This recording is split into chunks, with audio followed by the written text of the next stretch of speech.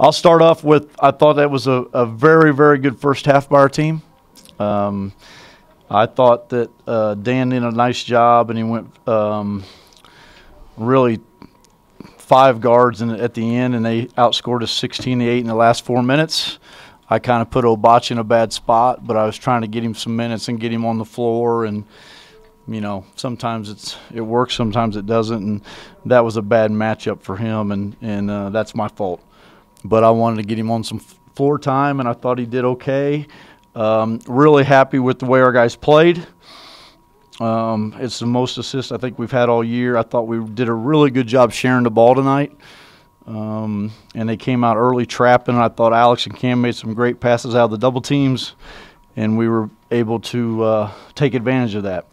The second half was a different story. I know I didn't want to think about it, but I think we've lost 3 or 4 right before Christmas. And I think the holidays and when they were leaving and when they were packing came into effect. But I was really proud of our guys. Finishing the first half of the season 1 9-3 is very good with our schedule.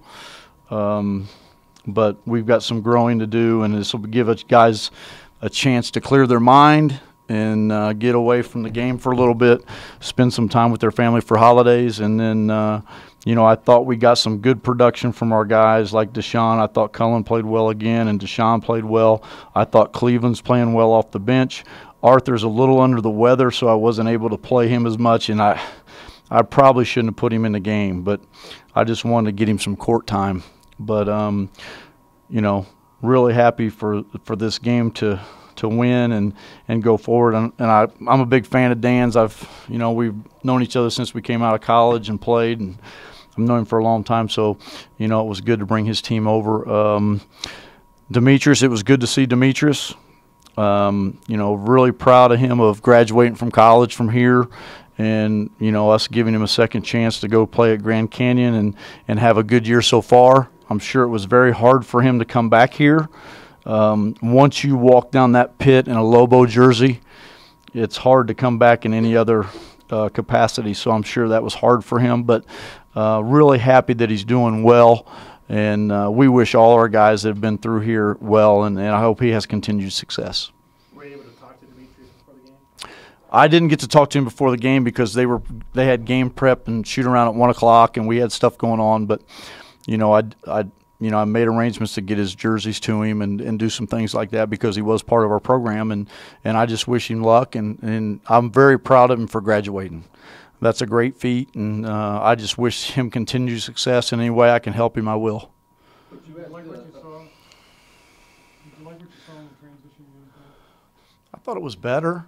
I thought, I talked to him a little bit about, I think where we've missed Alex the last 2 games, and it's not his fault. I said, he's done a really good job running the floor, guys. And if you're not going to throw it up the floor and we're not going to get it to him in a good spot, he's wasting a lot of energy running as hard as he does. And I thought we did a little bit better job, but I think they did a nice job really collapsing in, really giving us open shots that we did hit, but kind of tried to take away our inside game. But I thought our transition game was a little better tonight. I think we got to run a little bit harder on misses and really get something, execute really well on makes. And I think we're doing a better job of that. A week ago at this time, the narrative about this team was that you had 3 scores and nobody else was scoring. And then back-to-back games, you get 35 or 34 points on Saturday out of the other 2 starters.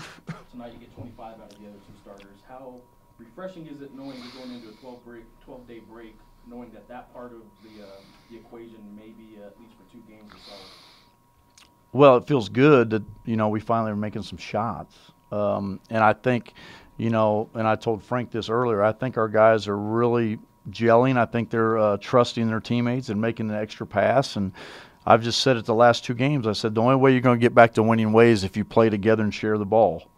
And I think they're making extra pass. I think they're trusting in their teammates. And then I think all of them are playing well together. And it is a little bit of relief. I feel really good about my team. And then you got a starter coming back in 12 days that we're excited to get back. So he's no longer day-to-day? He was day-to-day till Christmas. And then after Christmas, he is live. And there's no – is there any thought yet? I mean, I know it's down the road January 4th, but any thought on who the other starter's going to be? Is Delaney because he's in the wing spot? Or is there any thought of starting Cohen as the fifth starter? I'll just let you think about it over Christmas. Coach, what do you know about this club now that maybe you didn't when the pre-conferences were started? I think they're pretty resilient. I've always talked about Cam, but I didn't think he'd have such a great start that he's had. And I thought Alex I think they both had a great start. I'm really happy with the way Kendall Williams is playing so much under control. With not having Hugh, and Hugh's always been a stabilizing factor. I think he's really helped Cullen in the last 2 games in that he's able to bring the ball up and stabilize us a little bit, and he's not making wild plays. He's making really good basketball plays, and he's not trying to shoot it. He got 5 shots. He got to the line. I mean, he did a lot of good things tonight, 15 and 8, and, with 1 turnover.